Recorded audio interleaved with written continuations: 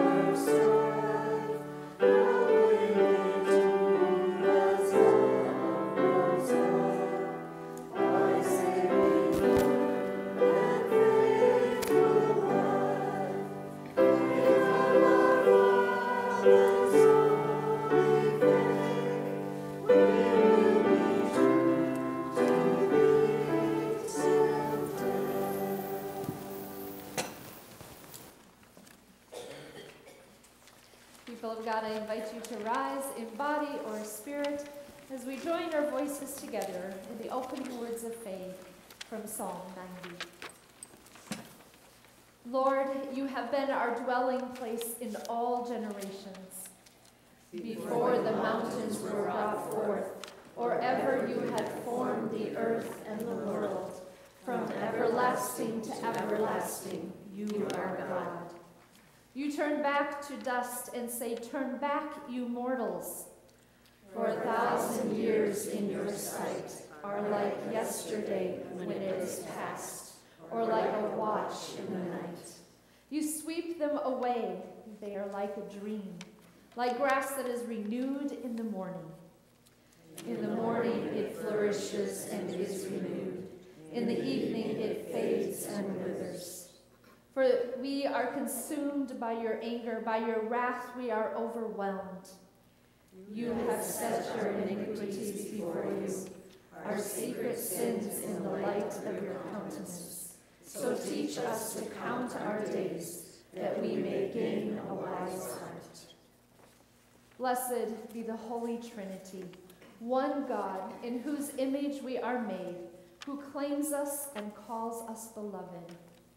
Amen. And let us confess our sin in the presence of God and of one another.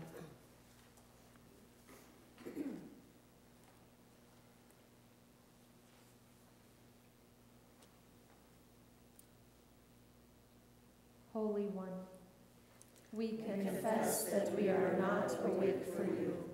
We are not faithful in using your gifts. We forget the least of our siblings. We do not see your beautiful image in one another. We are infected by sin that divides your beloved community. Open our hearts to your coming. Open our eyes to see you in our neighbor. Open our hands to serve your creation. Amen. Beloved, we are God's children, and Jesus, our beloved, opens the door to us. Through Jesus, you are forgiven. By Jesus, you are welcome. In Jesus, you are called to rejoice. Let us live in the promises prepared for us from the foundation of the world. Amen.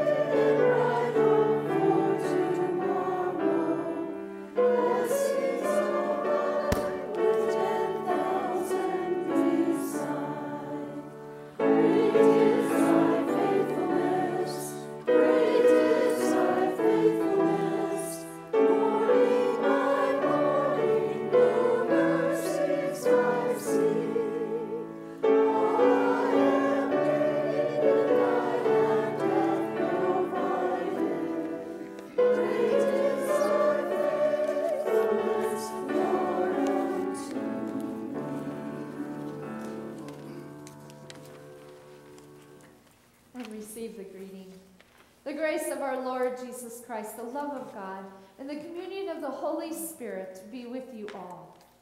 And also with you. And let us pray. Righteous God, our merciful Master, you own the earth and all its peoples, and you give us all that we have. Inspire us to serve you with justice and wisdom, and prepare us for the joy of the day of your coming. Through Jesus Christ, our Savior and Lord. Amen. I invite you to be seated, and I would like to invite any students that would like to come forward, and even the bigger ones, because we need to navigate some space together. So, perfect. Come on.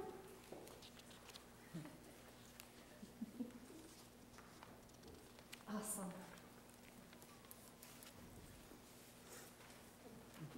Yep, even the big ones. Perfect. Okay. So, I know that you ladies are all good at something, right? And in our daily language, we sometimes call it a talent, right? You're good at something. What are you super good at? Dancing, right? Perfect. What are you good at, Leah? Volleyball. Yep, I've seen you at work and in action, right? Lauren.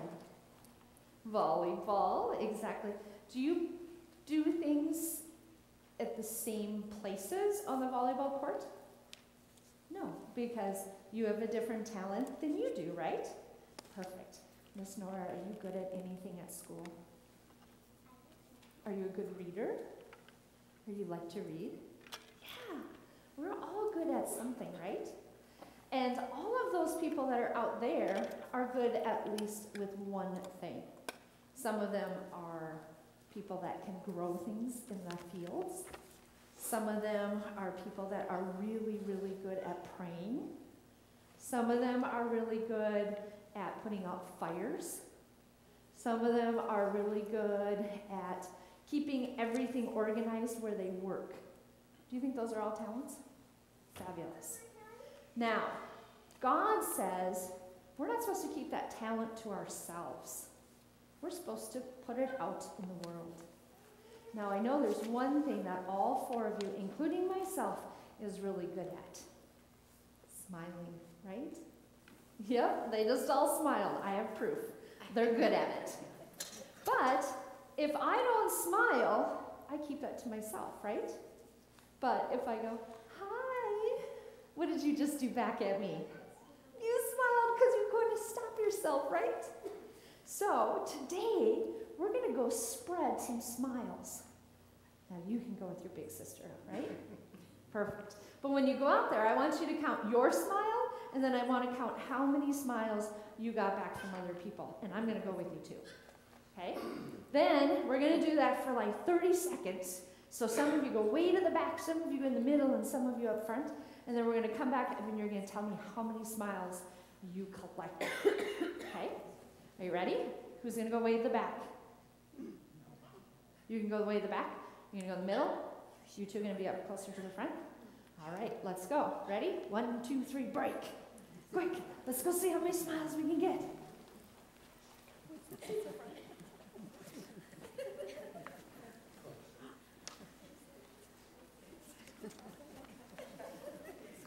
Oh my goodness, you guys are good at this. Okay, quick. Finish up.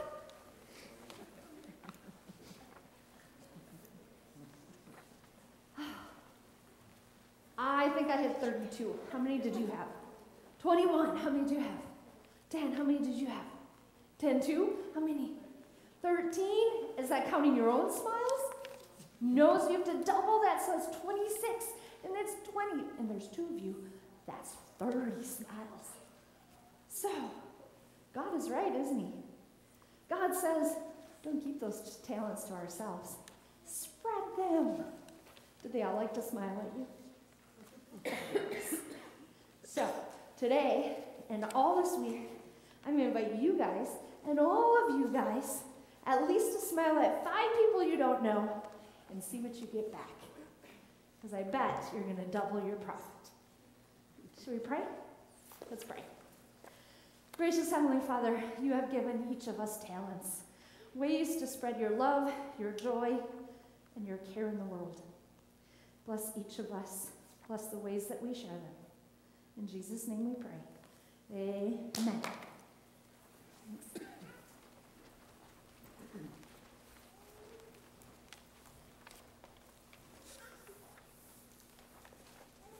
The reading is from the book of Zephaniah, the first chapter.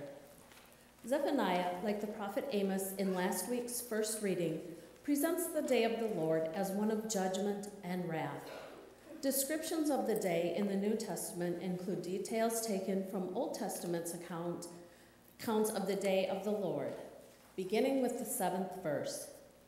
Be silent before the Lord God, for the day of the Lord is at hand. The Lord has prepared a sacrifice. He has consecrated his guests.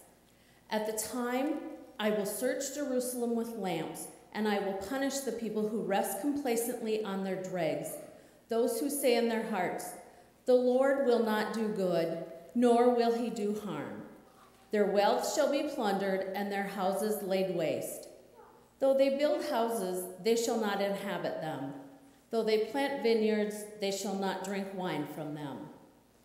The great day of the Lord is near, near and hastening fast. The sound of the day of the Lord is bitter. The warrior's cries aloud there.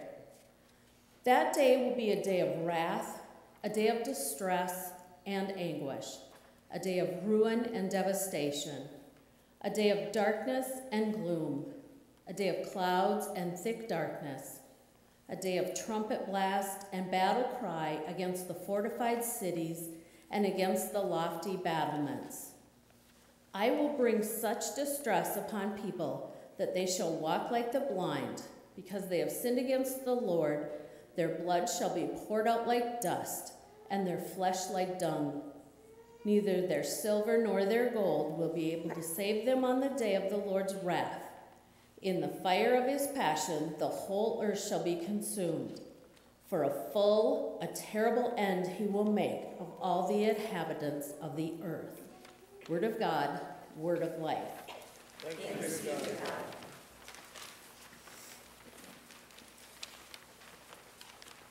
The reading is from the book of 1 Thessalonians, the 5th chapter.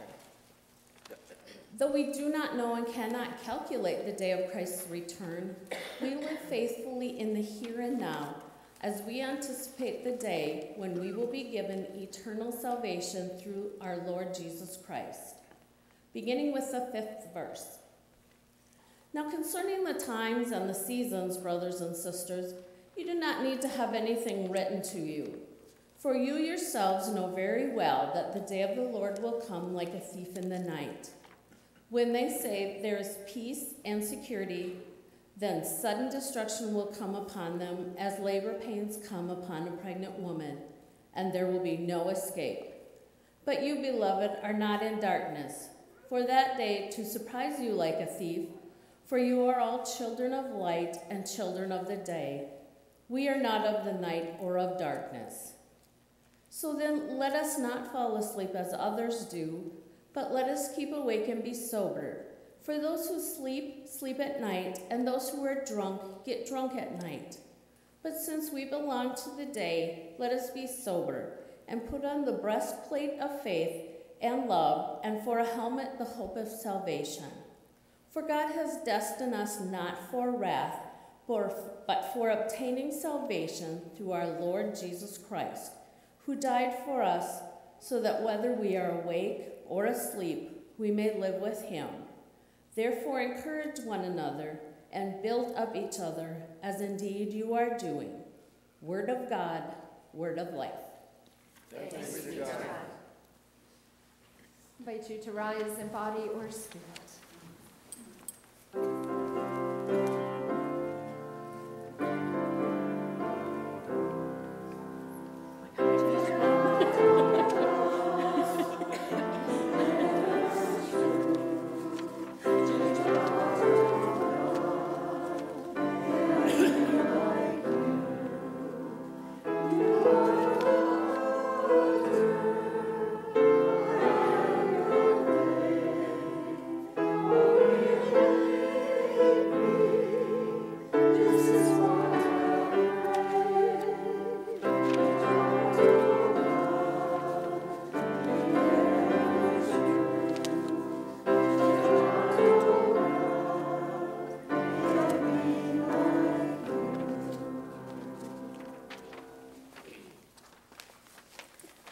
Gospel according to Matthew, the 25th chapter. Glory to you, O Lord. Jesus tells a parable about his second coming, indicating that it is not sufficient merely to maintain things as they are. Those who await his return should make good use of the gifts that God has provided them. Beginning with the 14th verse. For it is as if a man, going on a journey, summoned his slaves and entrusted his property to them. To one he gave 5 talents, to another 2, to another 1, to each according to his ability. And then he went away, Jesus said. The one who had received the 5 talents went off at once and traded with them and made 5 more talents. In the same way, the one who had the 2 talents made 2 more talents. But the one who had received the 1 talent went off and dug a hole in the ground and hid his master's money. After a long time, the master of those slaves came and settled accounts with them. And then the one who had received the 5 talents came forward bringing 5 more talents, saying, Master, you handed over to me 5 talents. See, I have made 5 more talents. And his master said to him, Well done, good and trustworthy slave. You have been trustworthy in a few things. I have put you in charge of many things. Enter into the joy of your master. And the one with the 2 talents also came forward, saying, Master, you handed over to me 2 talents. See, I have made 2 more talents. And his master said to him, Well done, good and trustworthy slave. You have been trustworthy in a few things. I will put you in charge of many things. Enter into the joy of your master. Then the one who had received the 1 talent also came forward, saying, Master, I knew that you were a harsh man, reaping where you did not sow and gathering where you did not scatter seed. So I was afraid, and I went and hid your talent in the ground. Here you have what is yours. But his master replied, You wicked and lazy slave, you knew, did you, that I reap where I did not sow and gather where I did not scatter? Then you ought to have invested my money with the bankers, and on my return I would have received what was my own with interest. So take the talent from him and give it to the one with the 10 talents, for to all those who have, more will be given, and they will have an abundance, but from those who have nothing, even what they have will be taken away. As for this worthless slave, throw him into the outer darkness, where there will be weeping and gnashing of teeth. The Gospel of the Lord. Praise to you, O Christ. I invite you to be seated. And let us pray. Gracious God, take my lips and speak through them. Take our minds and think through them. And take our hearts and set the fire of the Holy Spirit in them. Amen. Last week in worship, we heard about the parable of the 10 bridesmaids who were eagerly awaiting the arrival of the bridegroom. And this parable told of how those 5 bridesmaids, how 5 of those bridesmaids were wise and 5 of those bridesmaids were foolish. Those 5 were considered foolish because they had not brought enough oil for their lamps, and they ended up begging the 5 wise bridesmaids to share with them. This parable is not only about keeping awake, being ready, being prepared, but it is about also how we choose to wait for the promised return of Christ, a time we cannot predict. And here we see that there are some things that we cannot share, like our own preparedness and how we individually choose to wait. How we choose to be in the waiting matters. And the question was, how are you letting your lights shine? Now this week, another parable about the return of Christ, we hear again about how we wait. Jesus in this parable, called the parable of the talents, again demonstrates that the return of the master, who by the way is Jesus, just in case you're wondering, and return of the master who is certain, but the timing is unknown. So the question remains, what does faithfulness look like in this time of waiting? As the other scripture readings we heard earlier, the day of the Lord is at hand. It is near. The Lord has prepared a sacrifice. And so let us not fall asleep as others do, but let us keep awake. For God has destined us not for wrath, but for obtaining salvation through our Lord Jesus Christ. In this parable of the talents, we certainly have a double meaning occurring. At the time of Jesus, a talent was a huge sum of money. I've read commentaries that predict it was between 15 and 20 years of earnings for an ordinary day laborer. It was equal to 75 to 96 pounds of silver. So the slave master that gave 5 talents to so the slave the master gave 5 talents to was entrusted with as well as into the hundreds and thousands of dollars by today's standards. Yet that word talent in the Middle Ages took on a whole new meaning. And it was precisely a result of the wide circulation of this parable that a talent came into the English language as a term for a person's God-given abilities. Our gifts, our skills, our talents, the things that bring us joy. Logically, we could think about answering that initial question I posed a few moments ago about what does faithfulness look like in the time of waiting as to how we choose to use our God-given abilities, our talents, for the work of the Lord. I personally am not opposed to us looking at the parable this way, and I will always, always encourage you to share your gifts with the world. But surprisingly, this parable of the talents is not really about money, nor is it really about God-given talents and abilities. It is about something even more important. The parable of the talents is about trust. Trust. You see, the story itself opens with an act of trust. Actually, a great act of trust. The master is about to leave town on a journey where his workers are not told of how long he will be gone, nor are they given any instructions on what they are to do with the money they are entrusted with in this story. All we know is that he does indeed entrust his great wealth to 3 of his employees. Each is given a different sum of money according to their abilities.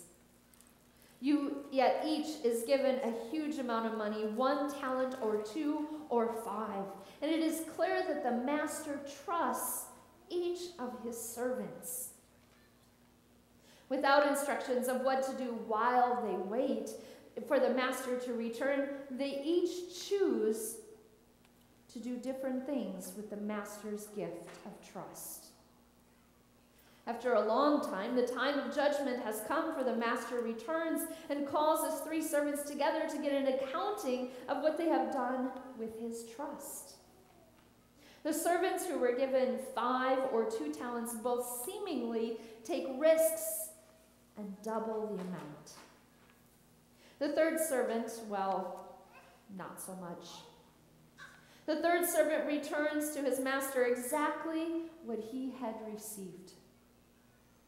It turns out that he had simply buried the money in the ground, a common security measure in ancient times. But he also reveals why he has buried the money. It was because of his fear of the master. His trust in the master was zero, zilch, nada. So he reduced his financial risk as well to zero. And yet at the same time, he reduced his possibility of profit so that it too was zero. In responding to the third servant, the master makes it clear that he would have accepted anything, even rock bottom savings account interest that was motivated by trust rather than fear. And at this point in the parable, I almost wish there'd been a fourth servant who went out like the first two, invested what he had gotten from the master, and utterly bombed. Coming back to the master on Judgment Day and saying, well, master, it's like this. It seemed like a sure thing. Everyone down at that Edward Jones office said it was a sure bet. I was as careful as possible, but things did not work out, and all I have to give you is a sincere apology asking for forgiveness. Knowing the master, the mercy and grace and love for his disciples, I know would have shone through. After all, the parable is not about commandeering the prophets, but instead it is about commending the trust and the faithfulness they put into the master and accepting the risks involved with this kind of trust and faithfulness. You see, the master expected the servants to continue his kind of risky business. The master trusted the servants with his huge wealth, not giving any instructions, just giving all he had and walking away. This indeed is risky business. The master trusted the servants to continue in his example, to take risks, to make a profit for his kingdom, to emulate his behavior, to be faithful and trust in their talents. Those with faithfulness increase the master's wealth on earth, expanding his estate. This is the joy of discipleship that Jesus speaks of. The joy of the banquet, the feast we celebrate each time that we walk away from taking the blood and the body from the cross to receive our forgiveness in the words of doing this in remembrance of me. Through the cross, we are entrusted with the example of Christ to follow. This trust of Christ is that we do not bury our heads in the sand in the waiting. Instead, we are to emulate what the Master, what Jesus has shown to us. We are to feed the hungry, cure the sick, bless the meek, serve the least, spread joy of the Lord in the world. And we do those things with those other kinds of talents that we talked about. The talents we also call our abilities, our God-given skills. When a baptism occurs here, and it seems to occur often, these words are spoken. As you bring this child of God to receive the gift of baptism, you are entrusted with responsibilities. To live with them among God's faithful people, to bring them to the Word of God and the Holy Supper, to teach them the Lord's Prayer, the Creed, and the Ten Commandments, to place in their hands the Holy Scriptures, and to nurture them in faith and prayer. Why? So that this child may learn to trust God, to proclaim Christ through word and deed, and care for others in the world that God made, and to work for justice and peace. Addendum behind the little star, to share your God-given talents with the world. We've all been entrusted with the work of Christ. Like the servants in the parable today, we too are entrusted with so much more than we often know what to do with. The gift of discipleship given to us in our baptism involves our being prepared for the return of Christ, not to be waiting in fear, but to trust God. The words of Jesus today, for all those who have, more will be given, and they will have abundance. But those who have nothing, even what they have, will be taken away. These words are not really about money, but about faith and the trust we place in the promises of God through the Son. And many times when I visit people in crisis, they lift up what a frightening and paralyzing place of fear it would be, especially if they did not live in the trust that God is present for their lives. In the gospel today, Jesus is looking for disciples who are willing to take risks. Risks in our trusting, risks in our believing, and risks in our doing, in the waiting. So what do we learn about how we should wait? First, we learn that everyone who trusts in Christ is given at least one talent. Each of us has been given at least one gift to be used for the work of the kingdom on earth, and God is trusting us to use it. Secondly, we are measured not by what we have to begin with, but by what we do with what we have been given. And finally, Jesus is telling us that if we do not use it, we will lose it. By using what we have been given, it becomes about our investing ourselves in the kingdom of God on earth. Investing ourselves, risking ourselves on behalf of the one who risked everything for us and who is now trusting us with everything. For this kind of risky business, we give thanks to God. And let us pray. Loving, gracious, extravagant God, time and again you reach out to us, offering yourself to us, holding nothing back. We come before you boldly, asking for our fears of responding in kind to be taken away as we continue to grow in our trust of you. For not only have you given us our lives, you gave your Son's life for us too. On the cross, you gave us everything. In response, give us the courage to risk the same kind of response towards others. And let us to spread the joy to the world around us. And all of God's people said, Amen.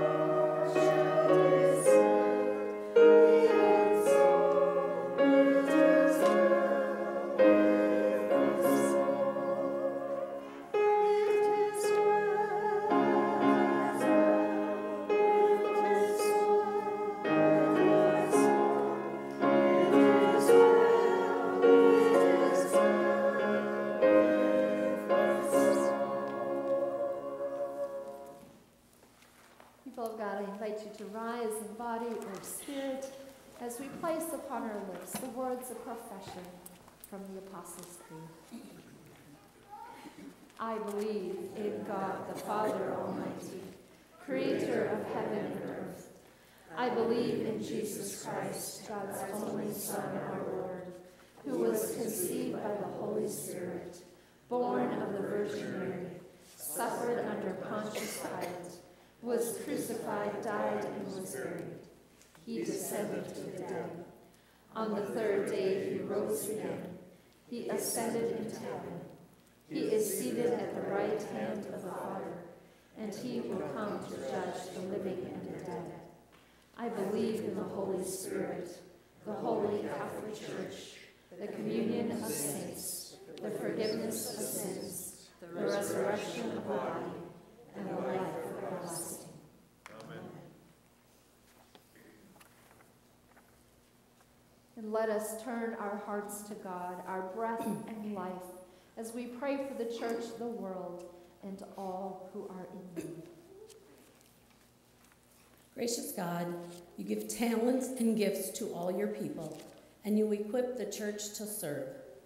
Turn us from fear and self-serving ways, that we use our talents to glorify you and encourage our neighbor. Lord, in your mercy, hear our prayer.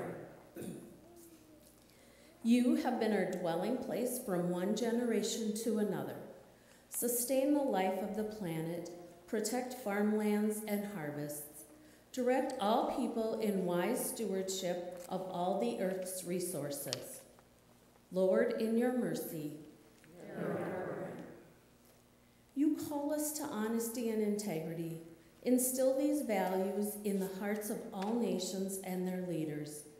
Free any who are oppressed, expose all corruption, and bring redemption to victims of injustice, especially for those in Israel and Ukraine. Lord, in your mercy, hear our prayer. You teach us to count our days that we may gain a wise heart. Where there is sickness or sorrow, bring healing, and where there is loneliness, reveal your loving community. We remember before you especially Jackson and Lyle, Larry and Terry, Brad, Kathy and Gretchen, Ione, Linda, and Sam. Lord, in your mercy, hear our prayer. We pray for the faith formation ministries of our church. Give to all children, youth, and adults who study your word the breastplate of faith and love. Shape us by your love and show us how to encourage one another. Lord, in your mercy, hear our prayer. Gracious God, you are faithful in all generations. For the promise of life and rest, and for the witness of those who have died in faith, we praise your goodness. We grieve alongside others, including the Andrew Prowse family, on the death of his grandfather, Terry.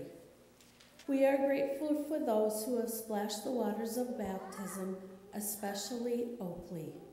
Lord, in your mercy, hear our prayer. We offer our spoken prayers and those held in our hearts, trusting in your mercy, through Jesus Christ, our Savior and Lord. Amen. And people of God, the peace of the Lord be with you all. And also with you. Share those smiles and that peace with one another.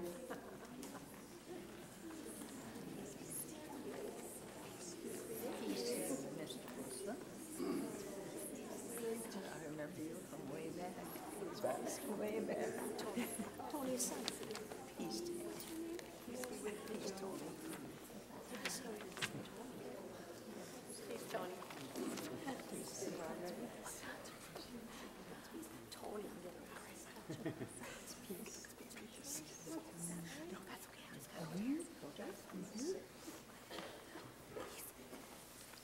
When you are ready, I invite you to be seated.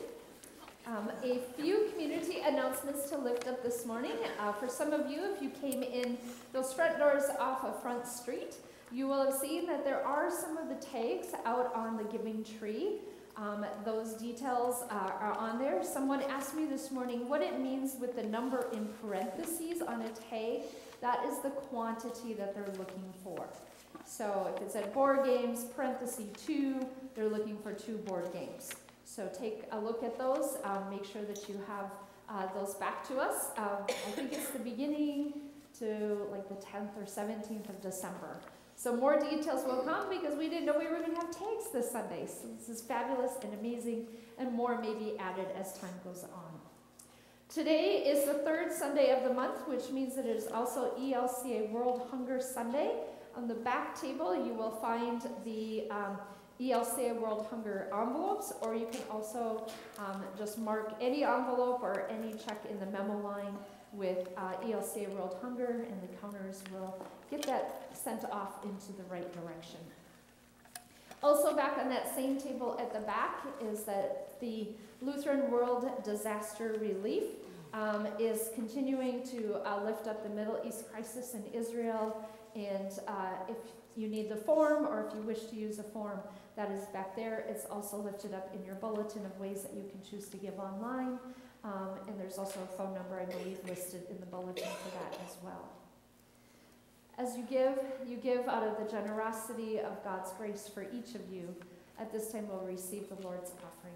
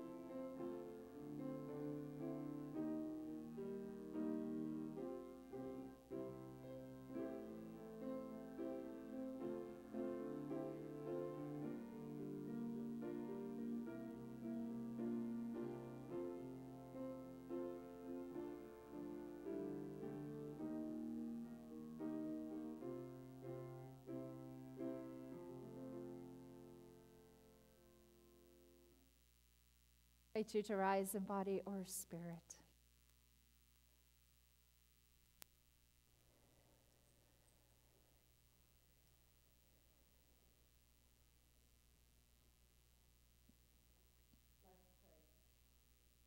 Blessed are you, O God, maker of all things.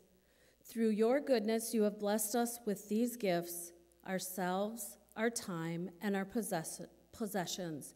Use us and what we have gathered in feeding the world with your love, through the one who gave himself for us, Jesus Christ, our Savior and Lord.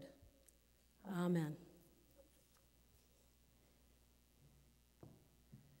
People of God, the Lord be with you and also with you. Lift up your hearts. We give them to the Lord. Let us give thanks to the Lord our God. It is right to give our thanks and praise. On the night in which he was betrayed, our Lord Jesus took bread, gave thanks, broke it, and gave it to his disciples, saying, "Take and eat. This is my body given for you. Do this in remembrance of me." After supper, he took the cup, gave thanks and gave it for all to drink, saying, "This cup is a new covenant in my blood, shed for you and for all people for the forgiveness of sin. Do this in remembrance of me." And let us pray the prayer that our Lord has taught us. Our Father, who art in heaven, hallowed be thy name. Thy kingdom come, thy will be done, on earth as it is in heaven. Give us this day our daily bread, and forgive us our trespasses, as we forgive those who trespass against us. And lead us not into temptation, but deliver us from evil. For thine is the kingdom, and the power, and the glory, forever and ever. Amen. This is the place. There is a place for you at the banquet. Come and feast at Jesus' table. The body of Christ given for you, the blood of Christ shed for you. I invite you to be seated, and the ushers will direct you forward.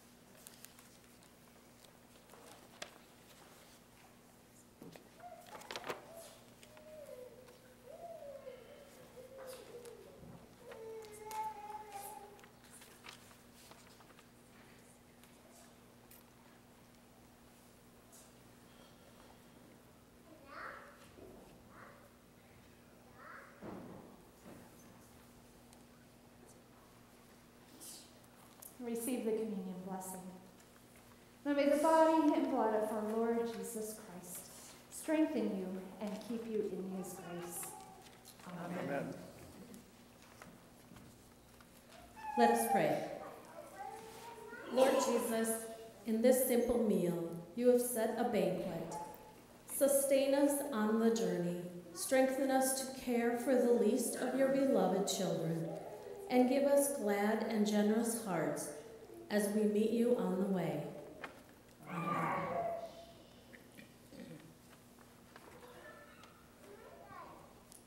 And receive the sending blessing. May the God of all creation, in whose image we are made, who claims us and calls us beloved, who strengthens us for service, give you reason to rejoice and be glad. The blessing of God, sovereign Savior and Spirit, be with you today and always. Amen.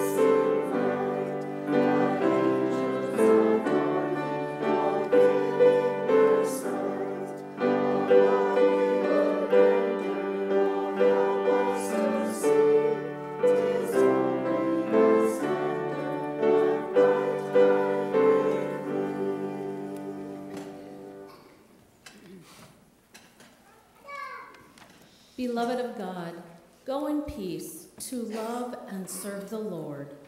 Thanks be to God.